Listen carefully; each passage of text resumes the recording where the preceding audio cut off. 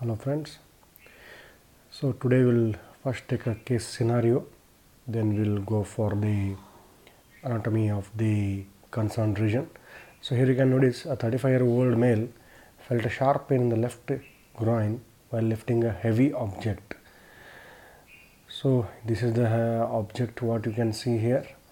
Later he noticed that swelling disappeared when he lay on his back, and he ignored the condition, but after some time the condition recurred with more size and more pain, and he went to the physician or doctor. He observed a swelling there in the midway between the anterosepalic spine and the pubic symphysis.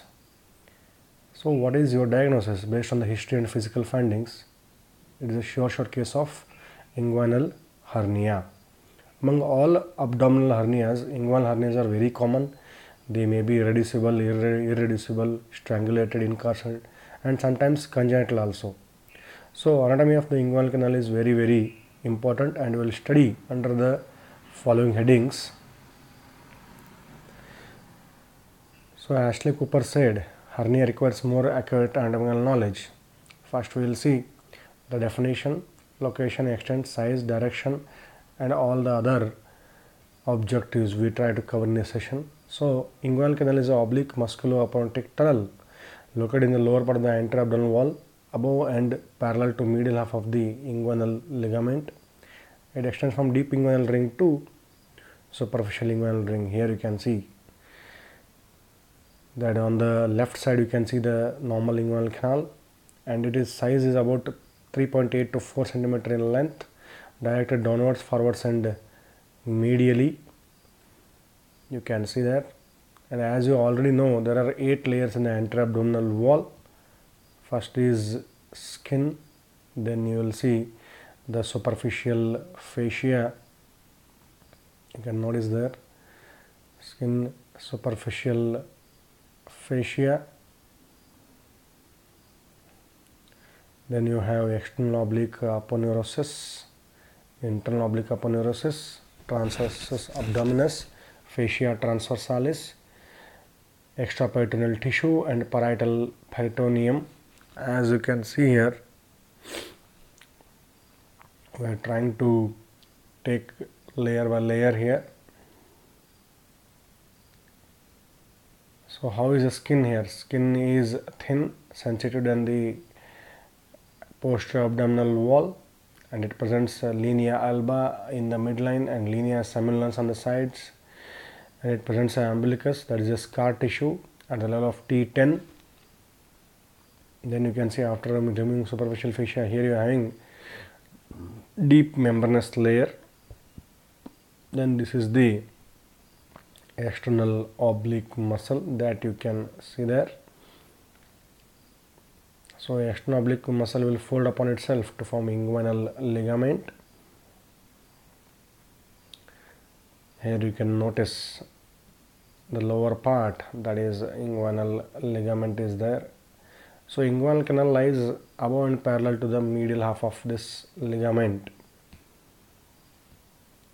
and you can also notice there a spermatic cord coming out from the inguinal canal. So inguinal canal will be here above and parallel to the medial half of inguinal ligament, roughly 3.8 to 4 cm in length, that is superficial inguinal ring, opening in the external oblique aponeurosis, above and lateral to pubic crest. So it is an oblique triangular gap, you can see there. If you isolate this one, you can see like this. It's an oblique triangular opening there, above and lateral to pubic crest, or you can say above and medial to pubic tubercle. That is a pubic tubercle. So it has a lateral crest and medial crest. Lateral crest is attached to pubic tubercle, and you can see spermatic cord comes like that. You can notice that is superficial inguinal ring. So superficial inguinal ring is an oblique triangle opening in the third layer of the anterior abdominal wall. So when you open that, you are seeing now internal oblique muscle. You can see internal oblique muscle is continuing here as the cremasteric fascia You can see there, that is the internal spermatic fascia formed by the fascia transversalis just below transverse abdominis muscle, and you can notice there, you can notice here, you are noticing the deep inguinal ring. Deep inguinal ring is the defect. It's a oval defect in the fascia transversalis, that is the sixth layer of anterior abdominal wall. So you can see there, that is the inguinal ligament, and this is the distance between the anterocephalic spine and pubic symphysis, that is mid inguinal point, and this deep inguinal ring present around ½ inch above the mid inguinal point. You can see here, that is the defect in the fascia transversalis. So this entire thing is inguinal canal between the deep inguinal ring and superficial inguinal ring, that is superficial inguinal ring. And if you take it out here, you are seeing one more layer, that is the external spermatic fascia derived from the external oblique muscle, then cremasteric fascia derived from the internal oblique, then you have the innermost layer, that is the internal spermatic fascia derived from fascia transversalis. So these three layers cover these are three coverings of the spermatic cord from inside to outside. First it will receive internal spermatic fascia, then cremasteric fascia, then add the superficial inguinal ring, external spermatic fascia.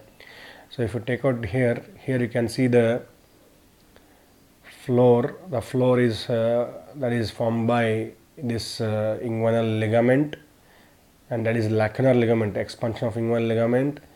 And as you go behind and above, you will see one more expansion there. This is the inguinal ligament attached between the anterocephalic spine and pubic tubercle, and here you can notice, that is the pectineal ligament, continuation of lacunar ligament. It is attached all along the pectineal line of the pubis. You can see that in the superior ramus of the pubis there is a pectineal line, that is called as pectineal ligament of Cooper, that is conjoint tendon found by the tendons of internal oblique and transversus abdominis. You can notice, so lacunar ligament and your inguinal ligament, they are there. Inguinal ligament is the modification of the external oblique aponeurosis and gives three expansions: lacunar, pectineal ligament and your reflected part. And here you can notice the locations of deep and superficial inguinal ring and extent of inguinal canal above the inguinal ligament, that you can notice. So anterior wall is formed by the external oblique, lateral one third by the internal oblique. Then you can see the roof is formed by arched fibers of internal oblique and transversus abdominis. Posteriorly you can see the conjoint tendon there. So again we will see there. So this is the marking of inguinal canal above and parallel to medial half of inguinal ligament. And if you take layer by layer, first there is a skin, anterior layer is formed by the skin,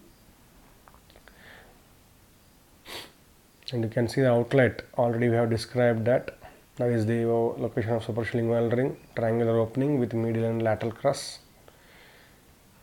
Medial crus is attached to that. And what are the boundaries of the anterior wall? Skin, superficial fascia, external oblique, and in the lateral one third by internal oblique fibers. You can see here skin, superficial fascia is there, and also membranous fascia, which is a layer of the superficial fascia only below umbilicus.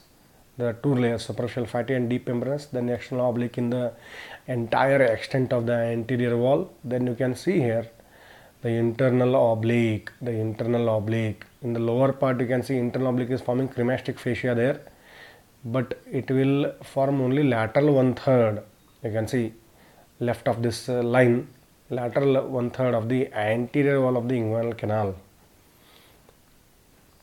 So skin, superficial fascia, external oblique in the entire extent, then lateral one third by this internal oblique. Then roof is formed by arched fibers of internal oblique and transversus abdominis.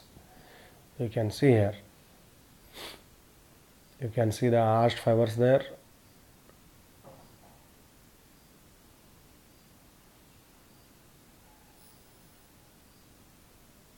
You can see this one is there.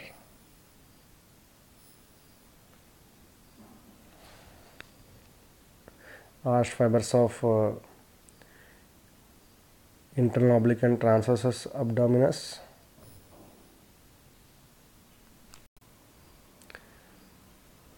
You can notice here, you can see again the arched fibers. This is very important to understand the arching of both internal oblique and transversus abdominis. And again, notice there, you can see a spermatic cord is going below the transversus abdominis, carrying the fascia from fascia transversalis as internal spermatic fascia. So here you can notice this arching is very important. It is formed, and you can see on the medial side you will see conjoint tendon formed by internal oblique and transversus abdominis.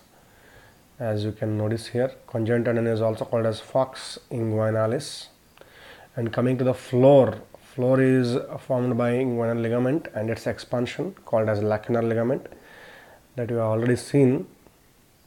Again, you can see here, if you take out the subcutaneous tissue covering the spermatic cord there, superficial inguinal ring, then we will take out the external spermatic fascia derived from external oblique, cremasteric fascia derived from internal oblique, and you can see here the internal spermatic fascia derived from fascia transversalis.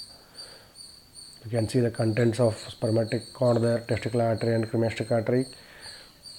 So floor is formed by inguinal ligament and lacunar ligament, that you can notice here. So lacunar ligament is present only in the medial 1/4, you can say, in the floor.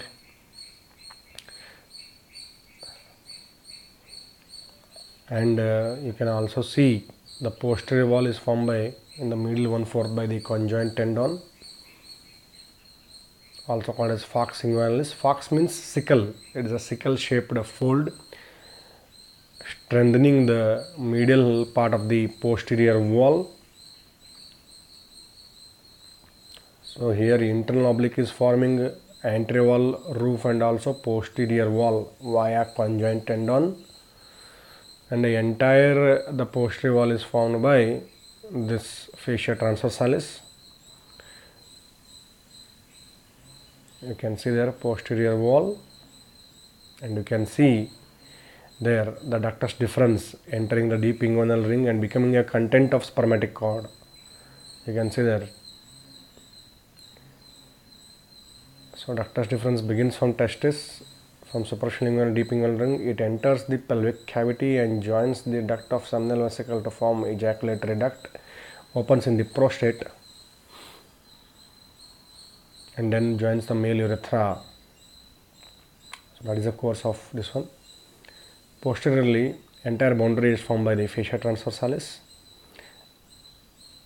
And coming to this development of inguinal canal, during development the testis will be in the posterior abdominal wall near the kidneys at the level of L2, but during the later part of the fetal life, they will undergo descent by gubernaculum testis and they will reach the scrotum. So inguinal canal is formed like that. And coming to defensive mechanisms, why we don't have hernia as usually? Because of these defensive mechanisms. Thank you.